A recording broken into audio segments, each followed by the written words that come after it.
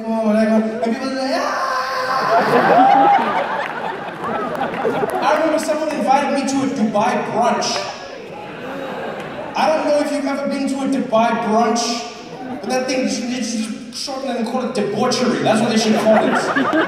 There is no brunchiness about it. There's no food. It's just people getting drunk. British people specifically.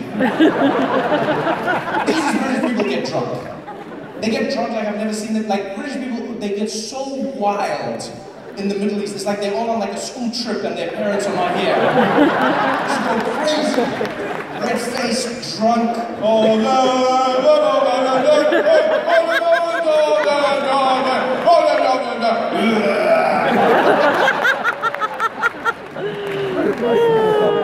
I've never seen so much alcohol in my life. I was like, I'm in Dubai! I've never seen this much alcohol.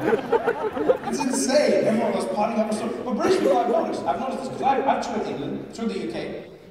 And I'll tell you this now, to all you Middle Easterners who haven't been that side, I know most of you have, but they don't act a fool like that at home. British people are super polite when they're back home. Oh yes, we're having an engagement, yes, we're going to start it. What are we trying? Yes, and then they come here and they're like,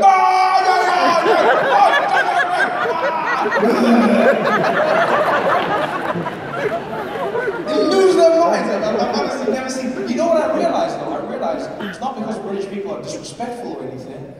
I've calculated what happened to them and I realized it's the sun. British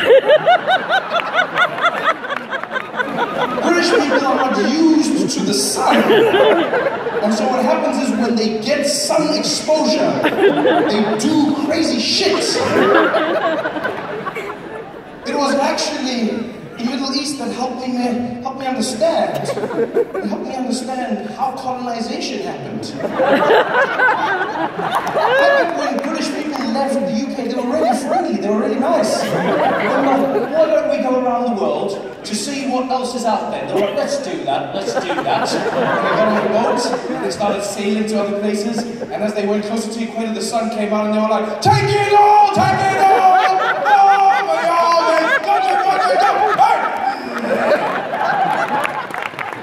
And then they stayed, they pillaged every nation, stole all the resources, and they were like, it's ours now, it's all our gold, it's all ours, And then they got back to England and they're like, what have we done? I'm so sorry. I'm sorry, slavery should have never happened. I'm sorry.